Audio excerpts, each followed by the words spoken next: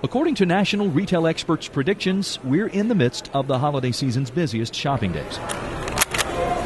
And as you shop for those final gifts on your list, it's important to stay alert to protect yourself and your valuables. With the big crowds inside stores, it only takes a quick moment for a bad guy to grab your wallet or purse. Always try to leave your wallet or purse close to your body. That means if you have a wallet, don't leave it hanging out of your back pocket or in a cart.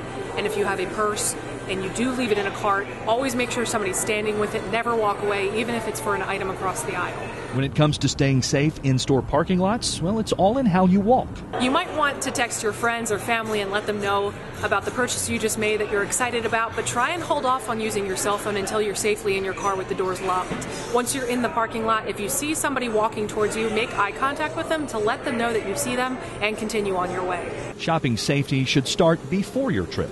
Always tell someone where you're heading and when you expect to return, and they should also know what you'll be driving and wearing. For the Lexington County Sheriff's Department, I'm Captain Adam Myrick.